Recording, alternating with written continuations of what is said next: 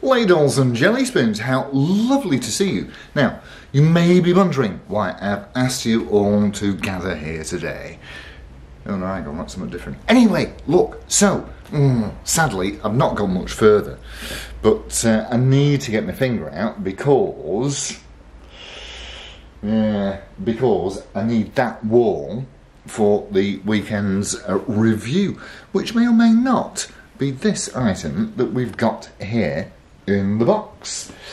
Now, I bought this recently, as you can probably see, because it's all wrapped up, and well, let me tell you a quick little story.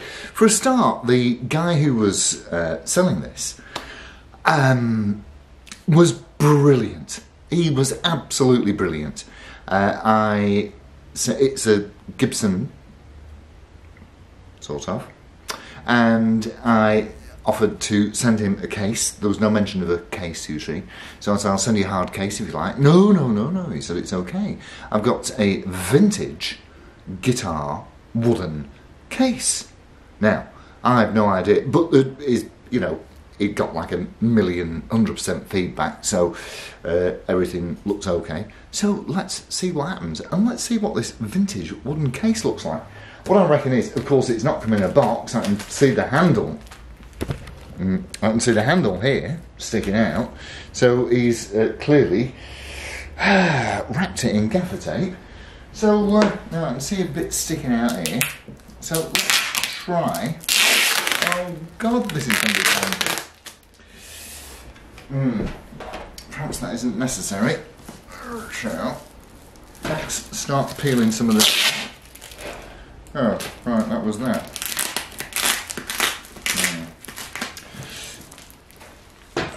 On to plan B. Come on, let's have the knife in there and see what we can do. Obviously, gingerly and carefully. I've got to confess that I'm very.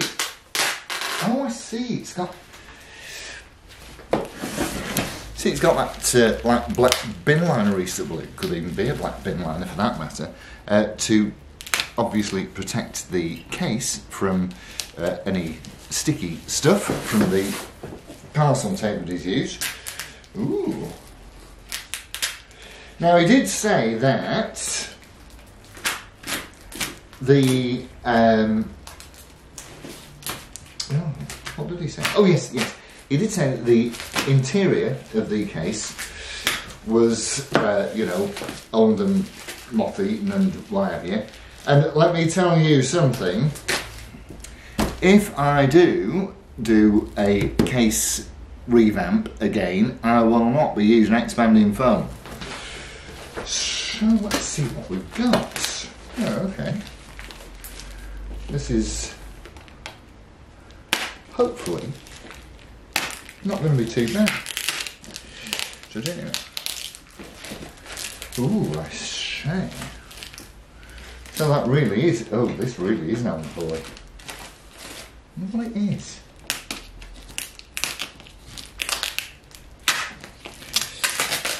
Yeah. Well, oh my God, that is it looks like painted plywood, initially. Oh, I'm so not sorted out in here. As you know, I'm normally slightly better organised than this, but see what happens.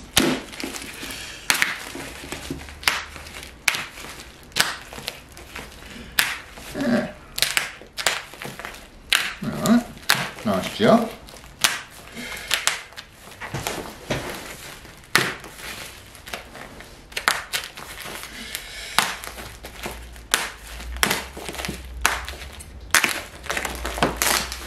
This guy, what was his name? Was it Dave? Anyway, clearly this guy is an experienced packer and poster. Can't see that, eh? Oh, it's a... Now, is that not starting to look coffin shaped? we've got yet another, oh blimey, I like that. So we've got yet another coffin guitar case.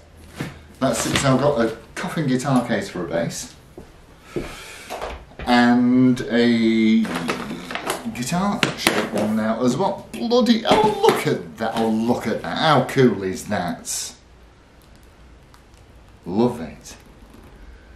The Jazz Conference. So,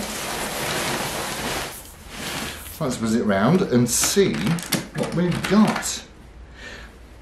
First impressions, 11 out of 10. Oh, latches work alright. Oh, bloody hell. I am absolutely thrilled beyond thingy. He's supported the neck. We've got loads of packing.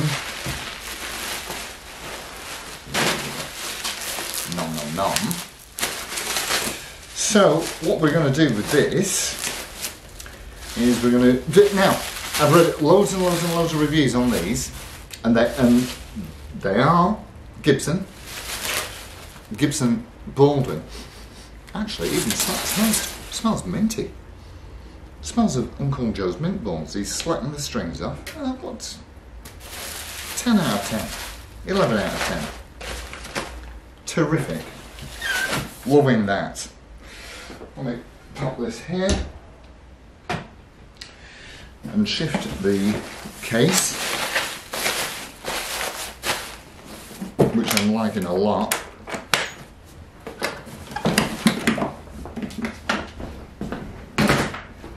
Let's see what we've got. Yes, so the reviews that I've read about these, and I'm sure that you'll have seen the same thing too, they are described normally as POS guitars. I didn't know what POS was.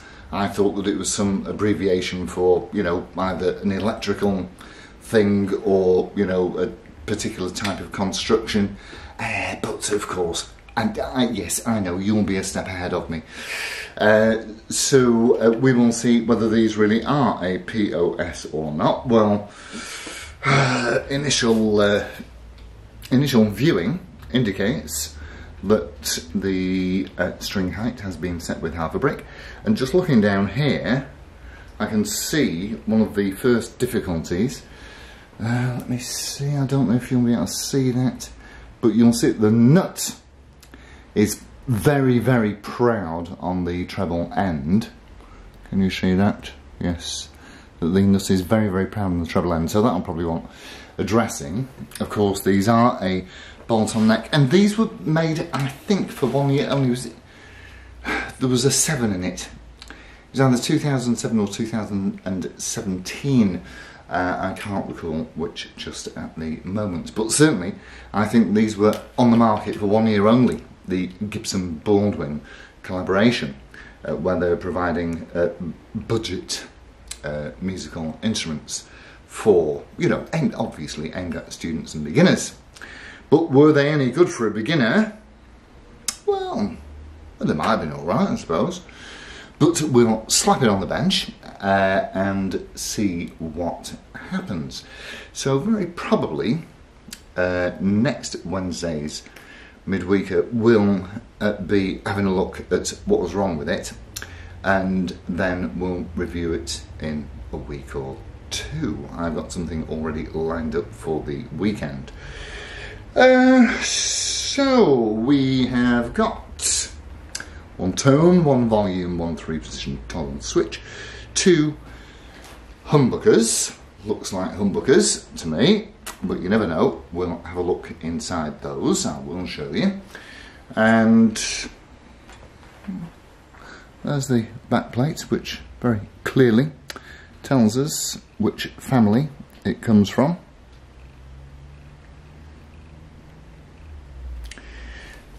Got a bit of binding around them. It's a slightly openy booky headstocky thing, although it looks as though the spine has been knackered at some point. But yeah, you know, overall nice and shiny. There's a little bit of marking on it here, which in fact weirdly will be a very, very nice place to relocate the toggle switch, although I can't imagine I will be doing that, not for a moment. So you can see, you can pick these up, they're cheap, you know, you can probably pick them up for 100 quid maybe, something like that, I should think. Quite honestly, I'm as impressed with the, I'm guessing, 1970s coffin case. That appeals to me greatly. So we will. So yeah, the tuners, they're not those horrible capped jobs. They are at least decent looking sealed tuners. We've got 3 screws on the truss rod plate there, and the usual kind of fret markings, 22 frets. Yeah, binding, blah blah blah. Not very thin, doesn't weigh loads, but weighs in a bit. I think that some of these actually did say Gibson on them. Yeah,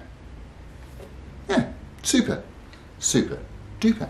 So only a quickie, because as you can see, I've got some work to do, and so I shall look forward to seeing you at the weekend with this weekend's offering. Is it over there? I think it is. So it's adios. I'll do really quick. So it's adios amigos, and I shall see you at the weekend. Ta.